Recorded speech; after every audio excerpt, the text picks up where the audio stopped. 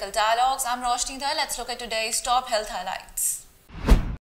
MBBS interns take Army Institute of Medical Science to court over non-payment of stipend. While considering a plea concerning non-payment of stipend to the MBBS interns of Army Medical College, the Supreme Court bench on Monday issued notice to the institute for violating the NMC Compulsory Rotating Medical Internship Regulations 2021. Issuing notice in the matter, the top court bench, comprising of Justices D.Y, Chandrachud and Hima Kohli, also directed the Additional Solicitor General, Col Bala Subramanium, to look into the matter. The bench was quoted saying by media that Mr. Bala, these are students who have completed their MBBS from the Army College of Medical Science and they do not get any stipend.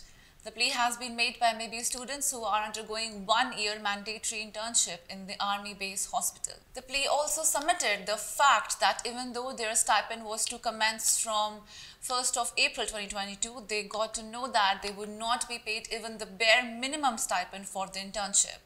Following this, they had filed RTI and approached the concerned authorities as well.